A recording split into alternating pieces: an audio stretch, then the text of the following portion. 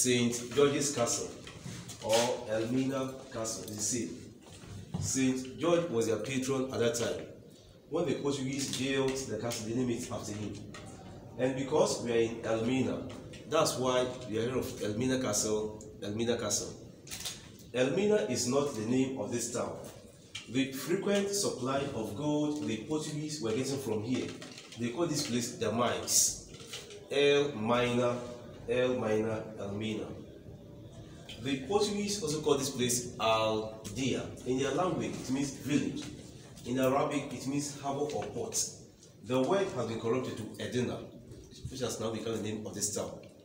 The original name of this place. That part again. Say what has corrupted to Elmina?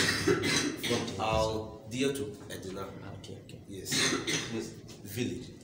Yeah, but in Arabic, it means harbor or port. The original name of this place is Ano Malsa, meaning inexhaustible water. Yes. In 1471, that was the first time the Portuguese arrived over here. When they came, they met the then king called Nana Kwamena Ansa. Based upon agreement, he released this portion of land for them to put up a temporary structure. So the castle was built in 1432. The main concept was that they wanted a place for to settle and do their business in terms of gold, ivory, spice, and so on. The rooms on the ground floor were storerooms. Later, the Portuguese changed the idea from goods to human trade. All the storerooms were being converted to dungeons where captives were kept waiting for shipment. This castle is talking about 1,000 captives at a time, about 600 men and 400 women in every 3 months. 1637, the Dutch fought the Portuguese and they took over the castle with the support from the locals. In 1872, the castle was no more important to the Dutch, they were leaving. Therefore, they swapped their possessions with the English for land in Sumatra, Indonesia. In this castle, only the Portuguese and the Dutch, they were here for slavery activities. In 1948, this place was used as a police training school. So as of now, the castle is 537 years. This is the biggest and the oldest castle in the whole of West Africa. And before the Europeans came, the Africans were having their own system of slavery. That was domestic type of slavery. Our common was an indentured servant, like a free man. A person who has the opportunity to own property, marry and give birth. Unlike the chattel slavery by the Europeans, were different assets altogether. Now, as we said, captives of wars were given out as slaves. Criminals, thieves, debtors were sold out as slaves. Some towns and villages were raided by the Europeans. Some chiefs collaborated to exchange some of their servants for European goods. But let's ask ourselves, has it really stopped as of now? Yeah, it's still going on in a different dimension. Yeah. In Ghana alone, the Europeans built about 30 to 40 forts and castles along the coastal zones. 17 of them are still existing. 3 of them are just World Heritage Site. This place, the white building on the hill, Fort Santiago, and Cape Coast Castle. There is a similar one in Senegal, the Gorée Island, Zanzibar in Tanzania, Fort Jesus in Kenya, William Fort in Benin, 2 in Nigeria. We had a lot in Ghana.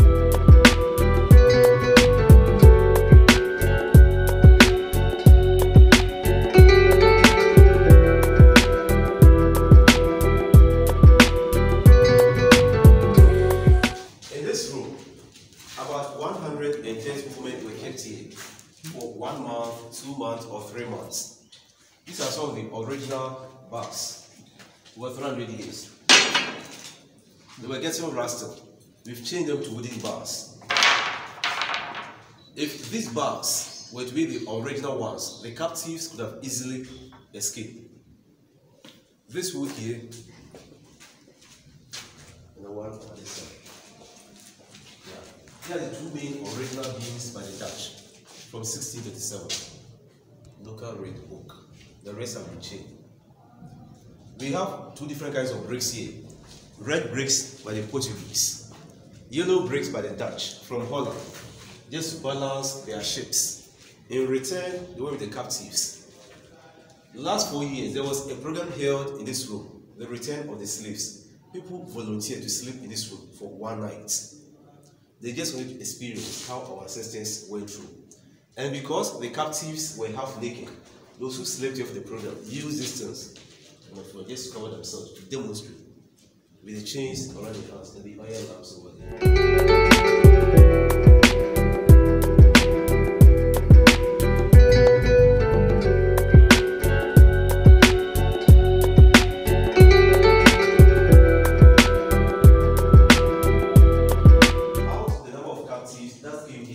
Only 1/3 of them survived in this castle. 3 out of 10 survived one year. Children were not counted as a person. They were just added to an adult and sold as one person. The concentration was not on the children, rather with the adult, but mistakenly, some of the people were captured while some of the babies at their back. Yeah.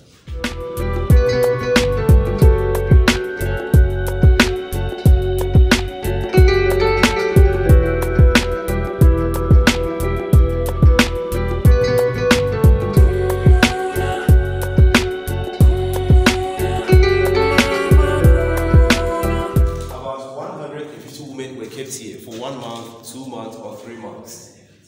They are stayed in their various rooms, depends on the arrival of the ships, how often the ships will come.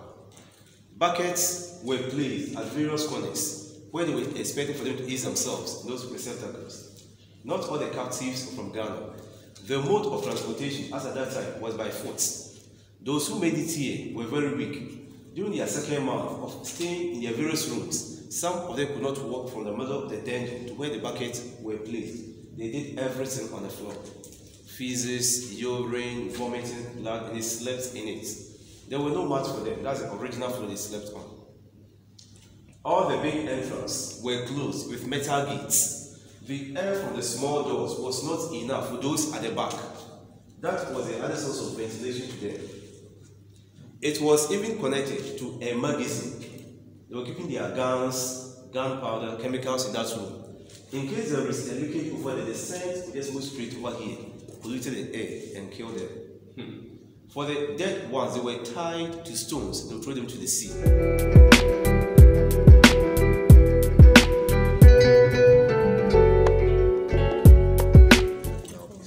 So, how many years did it take them to build this place? The castle was built in stages, but initially, the Portuguese came with 600 workers from Portugal. They employed some of the locals over here. It took them 2 years for them to raise the face of the castle. Later, when they got the captives, that was the time they used them to do much expansion. Yeah, most of the work here were being done by the Dutch. Among the Europeans, the Dutch spent longer time over here, 285 years in Elmina. They chose this place as their eternal home. Even though the Portuguese were the first, they spent 155 years. In this castle, the Europeans never came along with their families. They termed the coastline of West Africa as a white man's grave. Only men raised themselves come to this place. Some of the officers were sexually abusing the women over here. The governor would stand at the top, that's a balcony.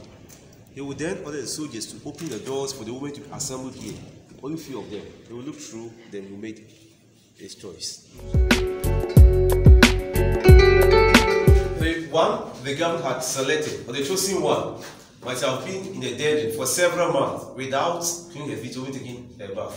They will get water from the reservoir. She will wash down in the middle of the courtyard. They will tell you before she will pass through this side to the governor's bedroom. We go there. When the ships had arrived, some of the women were likely seen to be pregnant. They were separated. There is an instance over here. It may happen that the captives were pregnant before they came over here, or by the officers. They were all given better treatment. Houses were built in the town for the pregnant ones. They would stay there to give birth. Later, the children were brought back to the castle to be educated as the new officers. And that was the beginning of the formal education over here from 1529. Their mothers remained here as hooks, not as captives anymore. So we call them lucky ones. In 1637, the Dutch officers moved to the town. They customarily married the women over there and they had children with them. Along the coastal zones, we have so many Europeans' names over here. Van Dyke, Van der Poel, De Heer, Duncan, Frespa, and the light color skin, or the mixed blood Africans. It brought about disunity among the Africans and the Africans themselves. divide, conquer, and rule. Per the records that we have over here, we are talking of 1,000 captives in every 3 months. In 1 year, we have about 4,000 captives.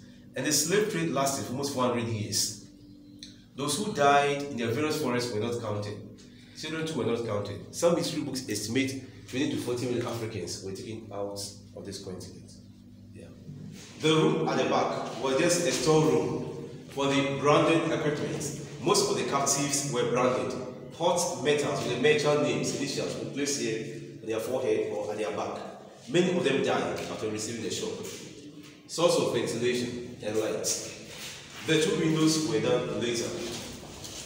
Slave exits to waiting rooms. With the first gate, you take a step down, 1 step down here.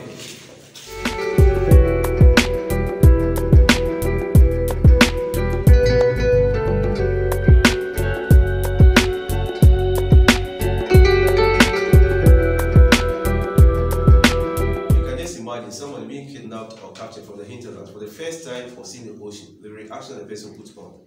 Many of them were struggling with them. Some died out of that.